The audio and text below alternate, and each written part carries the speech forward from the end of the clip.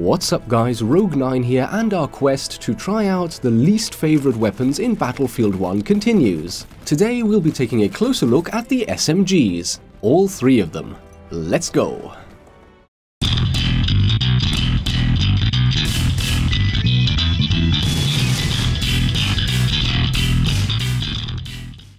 In Battlefield 1, if you come across another player carrying an SMG, you have an 85.5% chance that it's either the Hellriegel or an Automatico. These stats as at the 10th of February 2017, of course. And in fact, the Hellriegel 1915 Factory is by far the most popular gun. On its own, it accounts for 42.4% of the total aggregate usage time for all SMGs. But of course, this video is about the least favorite SMG. And at the bottom of the rankings in terms of usage time, we have the MP18 Optical with 2.5%, the Automatico Factory variant with 1.3%, and right at the bottom we have the least loved SMG, the MP18 Experimental with 0.5% usage time. As always, I'll be rating this gun based on its stats as well as my personal experience while using it. When it comes to damage capability, there is very little difference between the different SMG variants.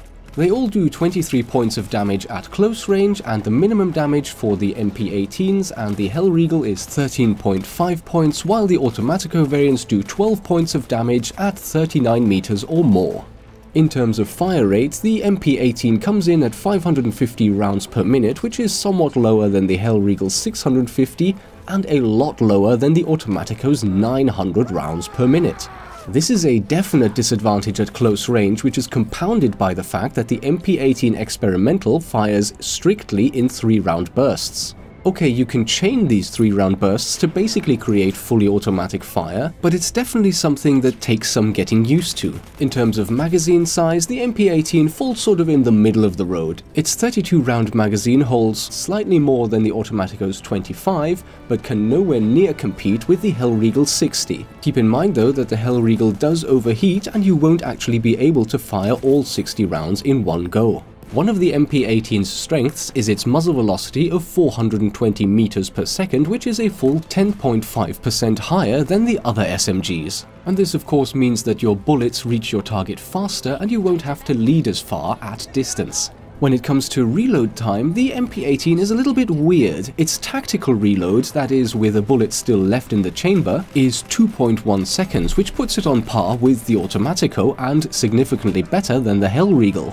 If you run the gun dry though, its reload time is 3.3 seconds, which yes, is still better than the Hellriegel's 4.5 seconds, but not only is it worse than the Automatico's 2.8 seconds, but is also worse than the other MP18 variants, which come in with a slightly better empty reload time of 2.96 seconds. In terms of its recoil pattern, the MP18 Experimental again delivers a somewhat mixed performance. The vertical recoil of 0.38 is quite intense when compared to other SMGs, especially the Hellriegel's 0.28, but when it comes to recoil left and right, the MP18 Experimental is the best in class with a mere 0.161. The first shot recoil multiplier of 1.8 is also great.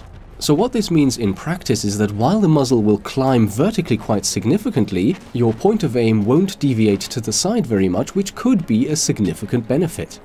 In terms of bullet spread, the gun is best while aiming down sights and not moving. And while the hip-firing stats are better than the Hellriegel's, the MP18 Experimental simply cannot compete with the trench variants of both the MP18 and the Automatico.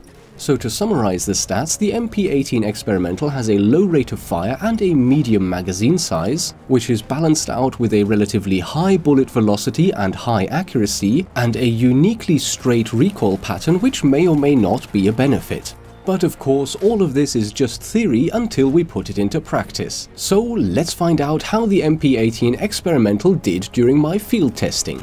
So let me maybe first talk about fighting at close quarters. Of course, compared to weapons like the Automaticos or the shotguns, the MP18 Experimental really doesn't stack up. There is simply no competition. But the fact is, there isn't a single other weapon in the game that can compete with these guns.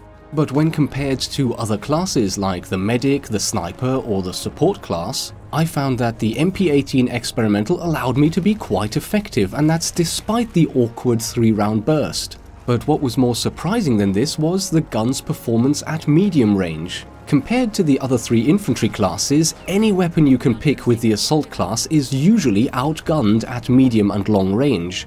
But not the MP18 Experimental. While I was testing it, again and again I had the experience of coming up against players who simply assumed that they had me beaten because I was an assault player.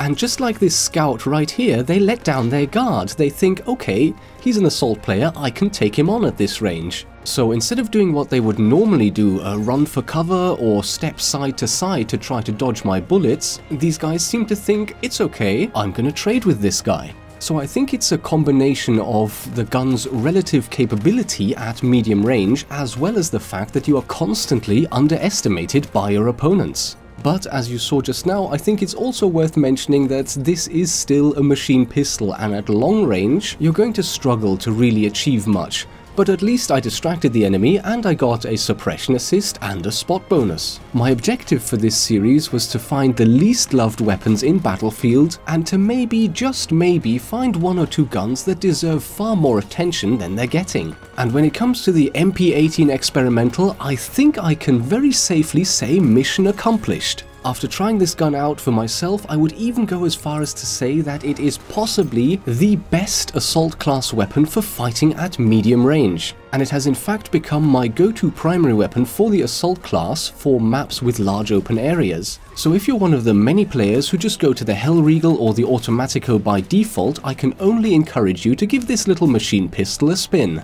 The whole 3-round burst is going to be weird at first, it certainly was for me, but I'm really glad I stuck with the gun and gave it a chance. But that's just my opinion. As always, I'd love to hear your thoughts on the matter. Have you ever used this gun? What was your experience? Feel free to share it by leaving a comment below. And with that, I hope you enjoyed this video, and I will see you in the next episode.